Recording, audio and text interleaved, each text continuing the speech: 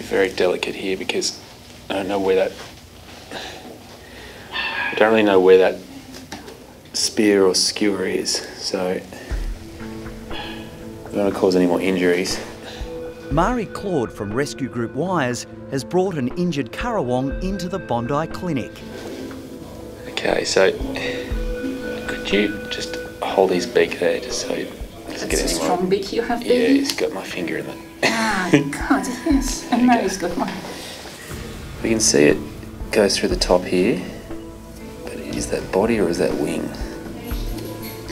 Let's just roll him gently. Oh, baby. Okay, so it's going through his wing. Straight through.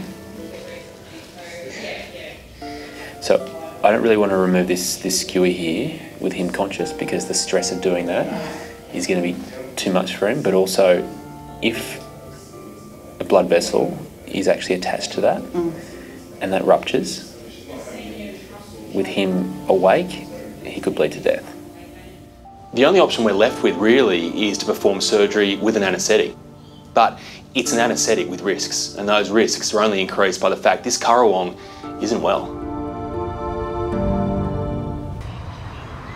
He's looking lively enough that I think he'll be able to handle an anaesthetic. Chris is starting the delicate surgery to remove a skewer from the wing of a wild currawong. I just need to work out exactly what we're looking at here. Looking at this now, it's pretty clear. I mean, you can see the skewer is at the heart of the problem, but in turn it's actually created a second issue, which is each time he moves, he actually spikes himself, and that's where this abscess here has come from as well. So today we'll have to take care of both problems. When you consider that Arrow has been pierced with a skewer, he's been barely able to fly and must have been in so much pain, it's really a miracle he's even got this far.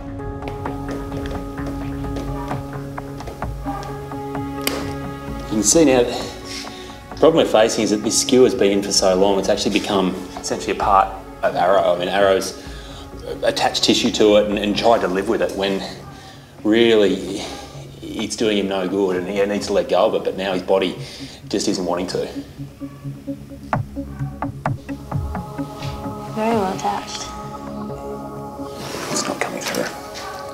The fact this is an old injury makes it even more of a challenge because not only are you fighting against the body's best efforts to fix the problem itself, but you also could be looking at a long-standing infection. Both those together make this quite a difficult procedure. So I'm having to be quite forceful and get in and around the base of it and take away all the attachments that the body just naturally forms to anything that's foreign. Alright, should be enough. One final push. There we go. There it is. So you can just see how much there was hooked in there. Arrow's ordeal isn't over yet. Chris now needs to remove the abscess that has formed around the skewer. Just try to neatly cut around the base of it. That's actually not an abscess. I think you may actually have another bit of skewer. Really? You've got to feel for Arrow. I mean, not only has he had to deal with that piece of wood stuck into his body, but it turns out he's got another piece right next to it. He's had to be a fighter. Hang in there, buddy.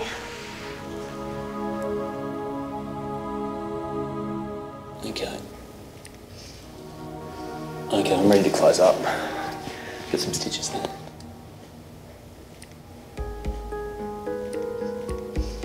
I'm pretty happy. Looking good. That's our last stitch there.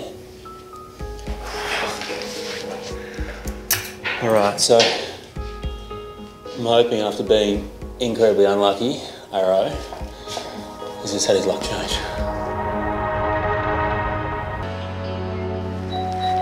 Chris is making a house call with a special delivery. Hello. So, Hello. what happened? We have good news. Good. Everything's gone really well. When Mari Claude first brought Arrow into the clinic, she was convinced that I'd say that he had to be put down. So now to be able to bring him back to where it all began, minus the skewer, it's a good feeling.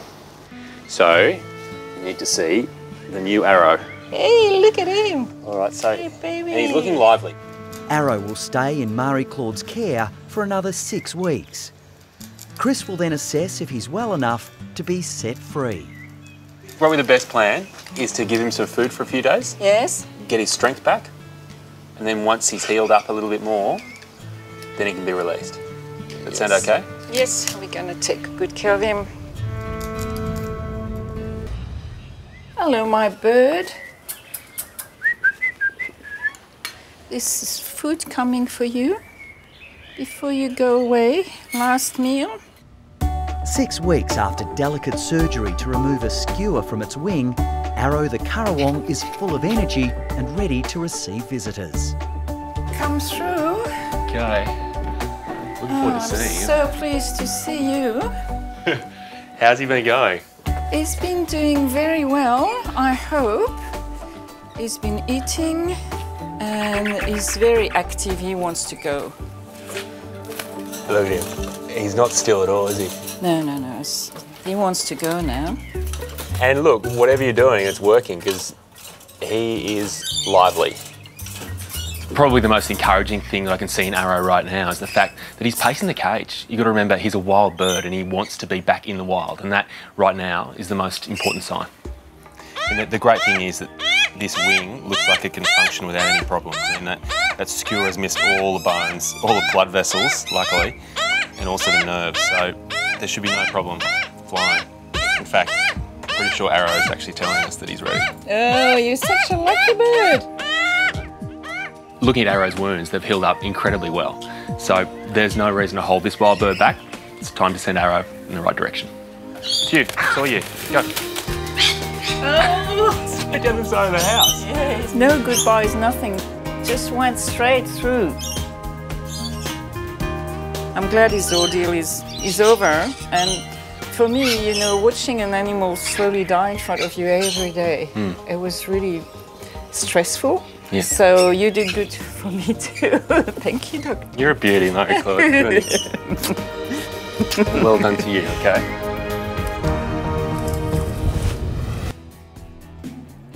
Hi, I'm Dr. Danny. If you enjoyed this video, then please remember to subscribe to the Bondi Vet YouTube channel. Click on the screen now to continue watching more great content.